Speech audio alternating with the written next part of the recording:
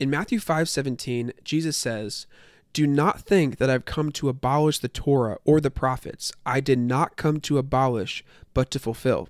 It's amazing because not only does the way Jesus teach, live, and debate situate him within Second Temple Judaism, but I think Matthew 5:17 is his emphatic statement that he did not come to oppose Judaism. But before I explain why, I want to address a common Christian interpretation of Matthew 5:17 that I think Pastor Andy Stanley precisely states.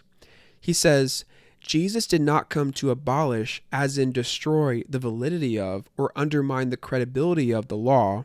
Jesus came to bring it to a designated end. In fulfilling the law, he made it obsolete. I understand why Pastor Stanley and many Christians think this way. There's a long interpretive history that reads Jesus over and against Judaism, which is a faulty assumption to begin with, but let's read Pastor Stanley's case. The Greek term translated fulfill is used by both Matthew in the Sermon on the Mount as well as Luke in his recitation of Jesus' synagogue message. In both instances, the term means to bring to a designated end. If the law were a homework assignment, he was completing it. If the law were a speech, he was concluding it. If the law were a plane, he was landing it. This was his way of saying God's conditional, temporary covenant with Israel was coming to an end. The intended from the beginning end. When God established his covenant with Israel, he set a timer. According to Jesus, the time had run out. He goes on to explain what Jesus means by fulfill through an analogy. He says, if you had an overwhelming amount of debt that you wanted to rid yourself of, one option would be to declare bankruptcy.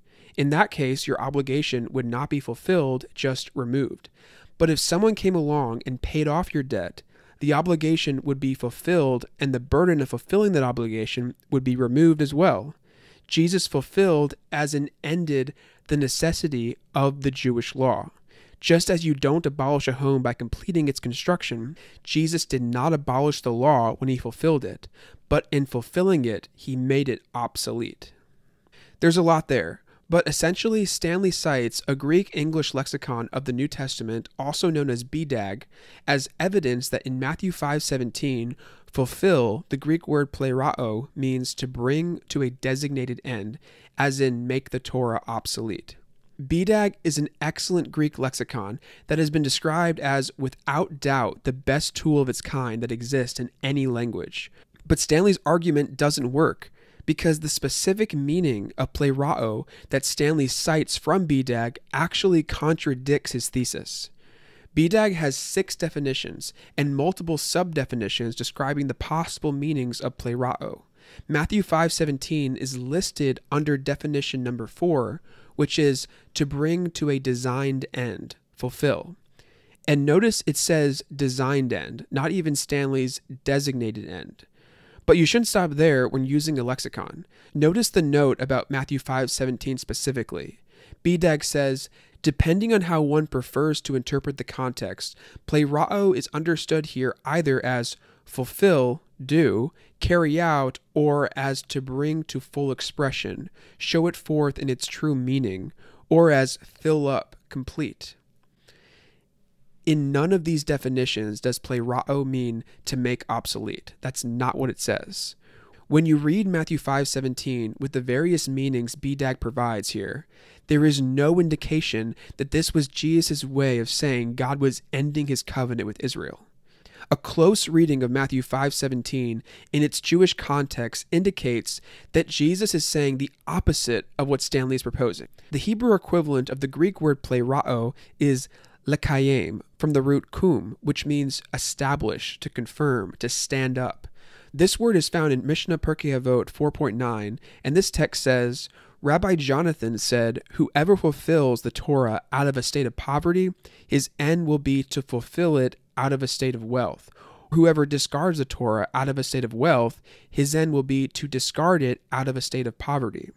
The same root kum is found in Deuteronomy 27 verse 26. Accursed is one who will not uphold the words of this Torah to perform them. Keeping this in mind, Dr. Nicholas Shazer explains that when Jesus says he is fulfilling the Torah, he is establishing it, doing it rightly. And this makes sense because, as I explained in this video, Jesus lives this out through his observance of the commandments, understanding that right halakha must prioritize loving God and loving one's neighbor. This reading also corresponds well with the Greek. BDAG lists the meaning of plerao in Matthew 5:17 with the following definitions: fulfill, as in do, carry out, or as bring to full expression, show it forth in its true meaning, or as fill up, complete. I think Dr. Craig Keener is right when he says, to fulfill God's law was to confirm it by obedience and demonstrating that one's teaching accorded with it. When we keep in mind Jesus' commentary on various commandments in the Torah in Matthew 5-7 and throughout his teachings, I think my friend Ben, a graduate student in rabbinic studies, articulates the meaning of Jesus' words in Matthew 5:17 best when he says that Jesus came to bring the observance of Torah to its fullness. So what does Jesus mean when he says he did not come to abolish the Torah? Well, let's read Matthew 5:17-19. Jesus says, "Do not think that I have come to abolish the Torah or the prophets. I did not come to abolish, but to fulfill. Amen, I tell you, until heaven and earth pass away, not the smallest letter or serif shall pass away from the Torah, until all things come to pass. Therefore, whoever breaks one of the least of these commandments and teaches others the same shall be called least in the kingdom of heaven.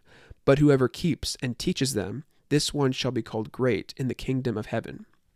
The Greek word for abolish is kataluo, which shows up twice in verse 17, and when Jesus says, whoever breaks one of the least of these commandments in verse 19, the word the TLV translates as breaks is luo, which can also be translated as abolish. Dr. Matthew Thiessen argues that the use of kataluo in 2 Maccabees, 4 Maccabees, and Josephus should inform how we understand the meaning of kataluo in Matthew 5:17. Jewish context is key, and when you see how these authors use this word, I think you'll see why.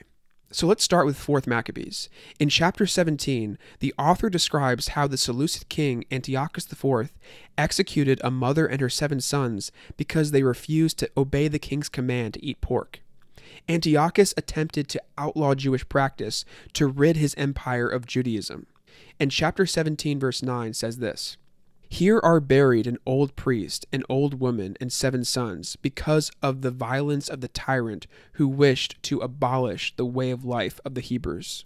In this verse, abolish, kataluo, refers to Antiochus's attempt to stop Jews from observing the commandments. Josephus says, Antiochus, carried away by his ungovernable passions, put pressure upon the Jews to abolish their ancestral customs, leaving their infants uncircumcised and sacrificing swine upon the altar. Josephus uses abolish, kataluo, the same way as 4 Maccabees 17 verse 9 does.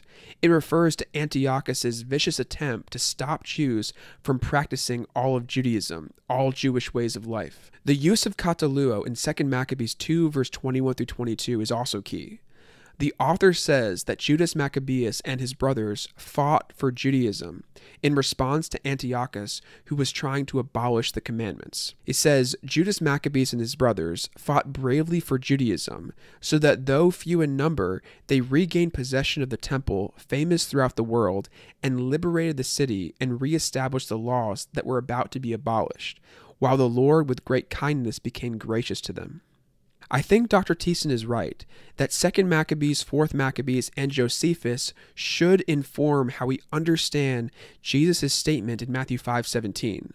These texts reveal how other Jews during the time of Jesus were using the word abolish, and given this context, and that Jesus' discussion in Matthew 5 verse 17-19 is about keeping the commandments, it stands to reason that when Jesus says he did not come to abolish the Torah, he's not talking about undermining the Torah's validity or credibility, as Pastor Andy Stanley suggests. What Jesus is saying is that he has not come to stop Jews from keeping the Torah's commandments. He has not come to abolish Judaism. And right there, in Matthew 5 verse 17, we have Jesus' emphatic statement that he did not come to oppose Judaism. Pastor Stanley's interpretation that Jesus means he came to bring the law to a designated end, as in making it obsolete, cannot be sustained when this text is read in its Jewish context.